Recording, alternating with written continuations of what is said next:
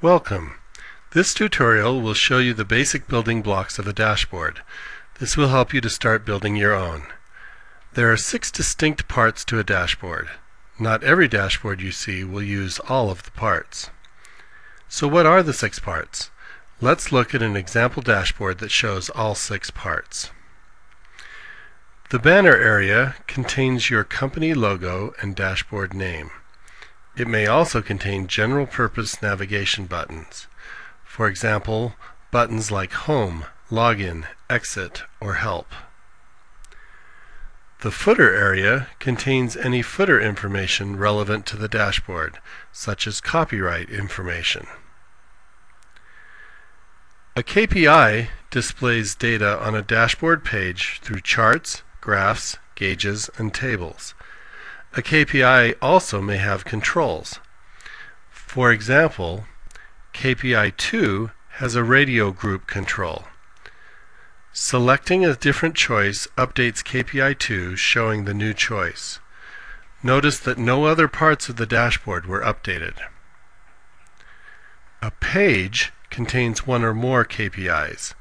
This page contains 2. It can also contain controls that are specific to the page.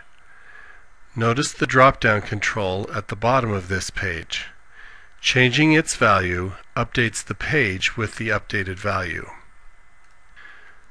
The navigation area of a dashboard allows easy navigation between pages when a dashboard contains more than one page.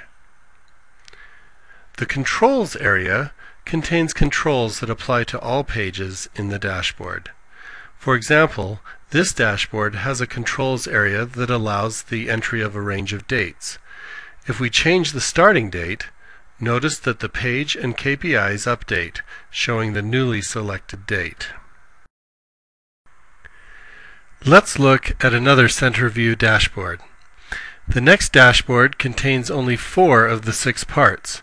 Can you spot the missing parts? It has a banner area. It has a page. It has a KPI. It has a navigation area. Notice that in this dashboard, the navigation area is along the top under the banner.